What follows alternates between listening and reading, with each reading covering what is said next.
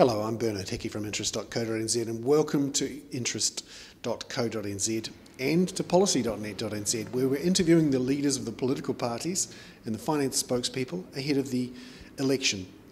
Today we've spoken to Rodney Hide, the MP for Epsom, the leader of ACT, and I asked him what can be done about public infrastructure for a government. Just finally, one other question, which was, I know.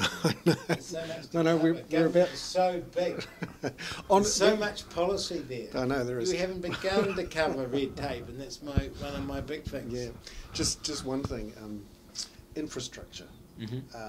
Some people think government's role is to build infrastructure, in that there are lots of public benefits that you can't capture through a private system if you build particularly public network style infrastructure. And the issue of broadband and roads and other power networks are hot at the moment. How would an ACT government deal with building public network style infrastructure? We tend to label, I noticed the bloggers all think that broadband is a public good. They're wrong. But we tend to label whatever we want a public good and then say someone else should pay for it. So the list of public goods has expanded dramatically since Adam Smith's day, that's for sure. But I think there is basic infrastructure that we're sorely let down on, like transport, and I also think there's a great opportunity for the private sector to be involved and to be providing that, and we should be facilitating that.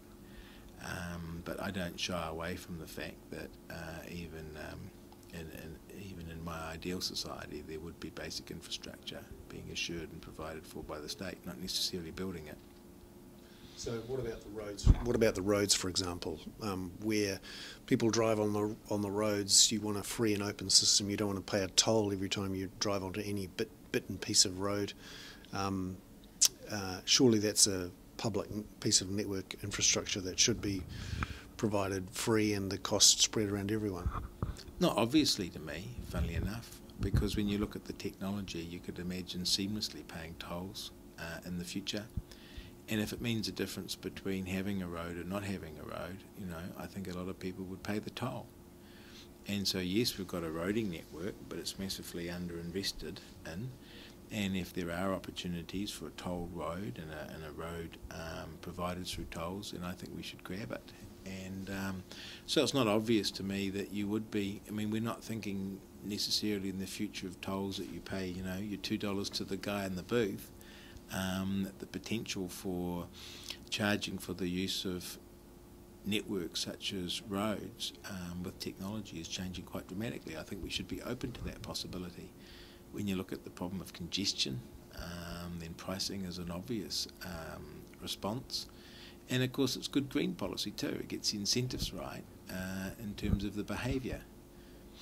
What about power infrastructure, electricity, which has caused some problems over the winter, and we've just had Contact and others announce big increases in power prices.